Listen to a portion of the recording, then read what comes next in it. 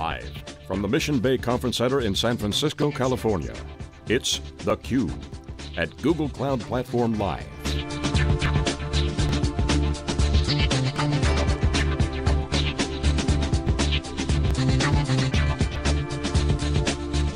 Here are your hosts, John Furrier and Jeff Frick. Okay, welcome back everyone. You're watching theCUBE live in San Francisco at Google's developer conference. It's called the Google Cloud Platform Live event. Breaking out from I.O. to get their own event, a lot of stuff, so many updates going on. They're gonna have their own event and continue to pound the pavement. I'm John Furrier, the founder of SiliconANGLE. My co-host Jeff Frick. Our next guest is Stephen O'Grady, co-founder, principal analyst at RedMonk. Big fan of the firm, changed governor. I was just on Twitter meeting calling out. Someone said that App Engine was the first pass layer, and then they were recorrected here on theCUBE. Stephen, welcome back. Thank you. Good to be here. So James jumped on my little tweet like, oh, they just said App Engine was the first pass layer. I'm like, no, maybe. And then they corrected and said the first real pass layer that had traction. So interesting how they talk about that. But shout out to James. Good catch. What's going on, RedMonk? What's going on with the developers here? Give us the scorecard. Scorecard is basically that the things that we've been saying for a long time are now finally popular. In other words, when we were running around 10 years ago saying that developers were the most important constituency in technology, people said we were crazy. And you come to events like this and it's all developer. It's all people want to talk about. And I think a lot of the announcements at the show today reflect the fact that, like Amazon, like all the other public cloud players, the essentially intent is to compete for developer mindshare and to try to give developers what they want. Everyone has this bumper sticker, got to win the developers. I mean, that's kind of like a weird statement, winning the developers. Developers have their own muscle right now. So I guess if you were going to say, how do you win the developers, which means win them over, in an open source framework, which is now the standard kind of ethos, how do you do that? I mean, how do you kind of ingratiate into the developer community if you're, certainly IBM's trying heavily and HP? Well, how do you do that? The simplest way is honestly convenience, right? So in other words, you come to conferences like this, everybody always wants to talk about features and engineering and performance and scalability. All those things are great, all those things are wonderful. At the end of the day, the thing that more often than not wins the day from a developer perspective is convenience. Right? In other words, we use this analogy all the time. If you think about the public cloud, in almost every case, the virtual instance that you spin up on a cloud is going to perform worse than a physical equivalent. The difference is the physical equivalent, best case you can have it in a day, probably you're looking at days to weeks, and I can spin up an instance or, more importantly, thousands of instances in 90 seconds. So, from our perspective, trying to get out of their way, give them the things that they want, and then faster time to beer. That's right. I mean, that's basically the algorithm. That's right. We know that developers like to drink beer and tea from our analytics. That's what we do at our conferences. We just drink beer. So convenience means a lot of things. Basically, time, energy, getting down and dirty on stuff they don't want to do. That's right. And that's where the DevOps thing kicked in, where we're hearing here, cloud, like, okay, I'm going to abstract away the network stuff from the app developers, make the network guys do their thing. Right. So how far are we in on this revolution there? I think it's still actually early days. In other words, I think a lot of the technology has come a long way. There's a guy by the name of Flip Cromer, we use this quote all the time, where essentially the cloud means that anybody with a $10 bill can have a 10-node cluster with a terabyte of distributed storage for 8 hours. And if you think back 5 or 6 years ago, I mean, that was literally incomprehensible. If you wanted any of that, you'd have to go out and wait weeks and spend lots of money. We can do that now. All that being said, the quality of the tools and the quality of the implementation, there's a long way to go, right? We're still figuring out, all right, we have all these wonderful tools, how do they fit together? Where do I use this? Where do I use that? How do I sort of sift through all the available options at my disposal and make things easier? So I'll get your perspective on this. Dave and I always talk, and Jeff, when we're on theCUBE, there's a great tsunami of organic growth, certainly on the developer side. You guys have been really the best analyst firm out there covering the developer angle, and watching you guys for a long time, and you're number one in that area. And they're certainly awesome. You don't have to rack and stack and get a startup up and running and do a project. As you said, it's not ideal, but it's good enough, and you get the job done, and you're fast, right? Then you got on the other side, infrastructure, massive shifting going on. So is there a glass ceiling here where we're all kind of bumping our heads saying, That's the down and dirty. You said convenience. Now we're at, okay, I got my app up. Now my boss wants to fund it beyond POC. I got to roll in the production. And these guys over here got this new converged infrastructure box. That's changing everyone's role from DBA to storage admin goes away because there's no more storage. So, I mean, you got this massive like shift. What is that ceiling? Are we hitting that yet? I don't know about a ceiling. I mean, I think, part of what organizations are struggling with now is, they recognize that, look, we can do things faster with the cloud. The question is, you can't have everybody spinning up their own instances on different clouds and expect to have any sort of central visibility, accountability, cost control, and so on.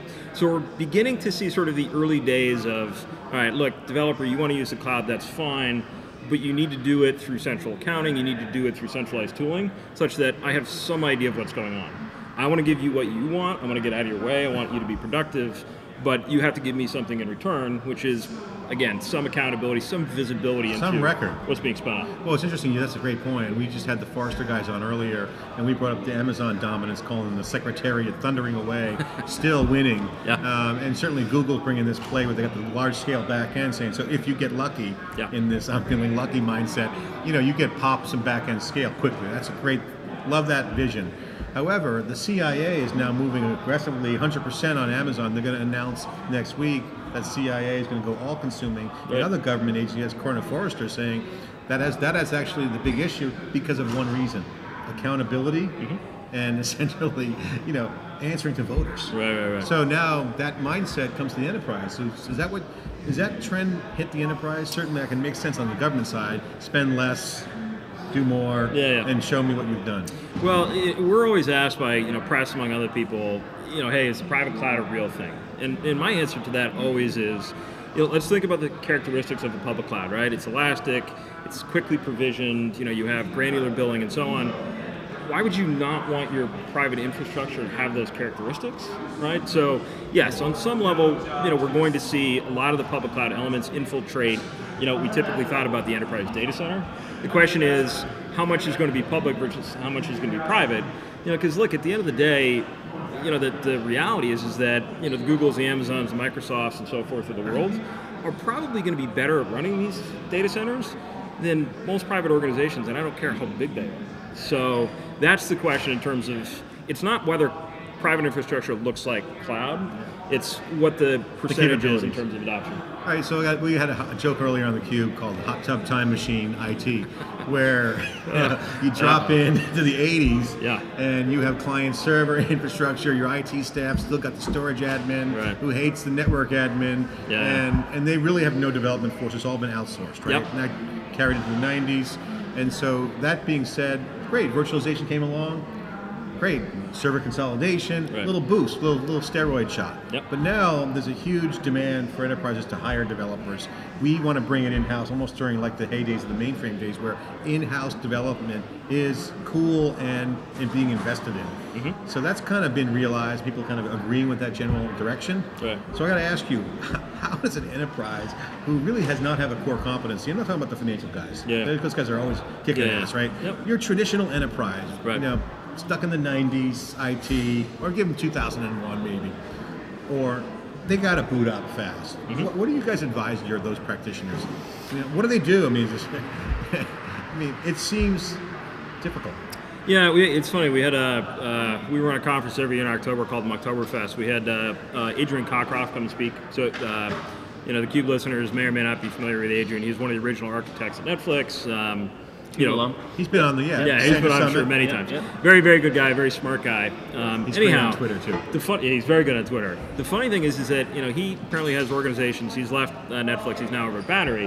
So he has a lot of organizations coming to him and saying, "Where do you get these people? Like Netflix is this like special unicorn, and you can go off and sort of run only cloud and so on. Like, where are you finding the developers that can build this stuff?" And his response is that we hired them from you. Like, none of your businesses would let them do the things that they want to do. That's a great and therefore, they come to work for us because we get out of their way. So outward migration from the enterprise, but now how do they get them back? It's like living in North Dakota. It's like everyone leaves as soon as they go to college and they never come back, right? So honestly, no offense to North Dakota, but I mean, great place to fish maybe. But I mean, how do they get them back? Is there a way you found that? Because that's a real strategic imperative. Honestly, you get out of the way. Really, you get out of their way, and like I said, it's not just sort of inmates running the asylum, like let them do whatever they want, but on some level, there are certain tools, there are certain things that they want to do. They're probably going to be cloud, they're probably going to include open source, they're probably going to include a lot of things that maybe your organization is or isn't comfortable with. So you can either say, no, you can't use these things and see them all sort of run off, or you can say, all right, you know what, you're going to use these things, probably be more productive and faster and more efficient in the process. So yeah, I'll just get out of your way. What's your take on legacy migration? Old apps running on old boxes that may or may not have a benefit. Sure. Obviously, if it's new development, it's great environment, easy to spin up. But if the guy in North Dakota is stuck just running old systems, sure. that are they just eventually going to die? Do they last forever, like the airplane reservation system? I mean, what happens to those things? Honestly, a lot of those things are never going to move. Just flat, never going to move. Should they, right? Even, not really. Not really. In other words, every year Oracle and sort of other sort of suppliers to a lot of those enterprise legacy applications, will raise prices, and the press comes to us and says, hey, is this when everybody sort of runs out and sort of leaves them? And our answer is, look, let's walk through this. In other words, sure, the prices went up, but the cost of moving is a lot higher than the price hike, right? And for legacy applications, are there advantages, both sort of from a functionality and agility standpoint as well as a cost standpoint, in some cases, to moving towards the cloud? Sure, but in other words, are you willing to bear the risk, right? I mean, again, it becomes a cost benefit. If I have this application that's been running forever, the airline reservation system runs fine where it is, we know how to maintain it, we know how to manage it, the risk of moving that is very, very high. So if the risk is high, the benefit to moving it has to be that much higher. Right. In a lot of cases, we're just not going to be there. So a lot of you see conferences like this, all the public cloud conferences, a lot of what they're talking about are net new workloads, right, as opposed to, hey, let me, take that thing that you've been running for 30 years and move it into a cloud. Right. So the hardest question I want to ask you, this is a tough one, so brace yourself, it's controversial. I see you wearing your Red Sox hat. Better be about the Red Sox. Love my Giants. I've co-opted that team because I moved out here 15 years, but I'm a diehard Red Sox fan. They give away their best pitcher. Yeah. What's going on? Give us the analysis. Break it down for us. I never understood that deal from the get-go. Why they got Cespedes is a great player. He's fun to watch, but you trade away your best player for a guy with 1 year service time. I trust Charrington in spite of the fact that he went to Amherst, but I never understood that. I thought you were going to ask him to lay odds on getting Pablo. I thought that was the question. I think they're going to renew him. I liked Panda, but I think he ends up back with San Francisco. So what's your prospects for next year for the Sox? I think they're actually in good shape. The farm system's really good. The lineup will be much improved. They'll have to trade some of the outfielders, get some pitching. But I throw a couple pitchers in there, improved lineup. I'm a Bruins fan. Chara's injured still. I think he's out, so Bruins don't look good. Yeah. Well, the Giants are awesome here. Of course, I'm reliving one of my Red Sox back-to-back, my two favorite teams. There you go. How's James doing over there at RedMonk? James doing very well. Yeah, James doing very well. He's like we all are, just running around. We got conferences and engagements and speaking engagements and so on. So we're all busy. But so what's the coolest thing you've seen here at Google Cloud Platform Live? Coolest thing I've seen here, probably it's not terribly surprising. I think one of the more important things I think we'll see out of this is the essentially the container components. In other words, having a container engine, Docker for those of you who've not seen us say this before, out of all the technologies we've tracked at RedMonk over the years, we've been around since 2002.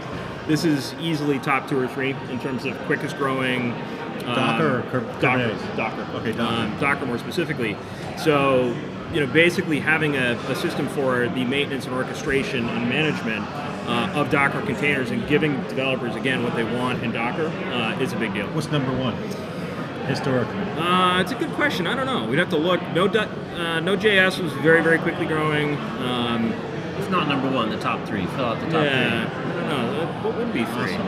Well, we're going to get you guys briefed on our Crowd Chat application, which is all Node in the cloud. Pretty badass, real-time database. Any other predictions for the show? Ooh, predictions for the show? People are going to like it? I think they'll like it. In other words, Google historically has done a pretty good job of giving developers what they want. They have a lot of expertise, and like I said, I think they're obviously, based on the investor space announcements, I think taking the market seriously. So I think they'll like what you think they're pushing fast enough, or do you think they're just taking their time with the Army, first wave is coming in?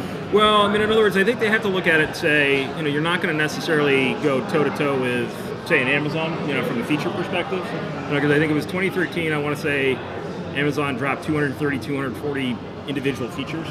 And none of the cloud providers are going to compete with that. So, if you're trying to sort of make up ground, basically you try to figure out, all right, what are we good at? What do we focus on? And particularly, you look at their container strategy. They know how to do this. They've been running containers forever. You have Kubernetes, managing Docker containers, which developers love. That's a good place to start. Are you surprised by the speed of how much things are shifting right now from a vendor landscape? I mean, OpenStack seems to be on its heels. This is kicking ass. Docker, you said, just burst on the scene. Go's kicking ass. Yeah. You got Kubernetes. A lot of pressure. VMware almost chameleon in all this. We're actually, it's interesting that you asked that, because we're beginning to track a little bit of backlash is probably an overstatement, but things are changing so quickly. The developers are actually having a difficult time keeping up, right? So you have web developers, and I wrote about this a little while ago. Marco Arment, who's I don't know, probably like 8 or 9 at Tumblr, created Instapaper, very, very high profile developer, wrote not too long ago, he's like, I'm actually tired of being a web developer. There's too much to keep track of, there's too much going on. So we're beginning to see a little bit of hassle factor. Fatigue. Yeah, it's not convenient. I have too many tools. Look, I just want to build something. I don't want to have to figure out how all these things work together. So am I surprised by how quickly things are changing?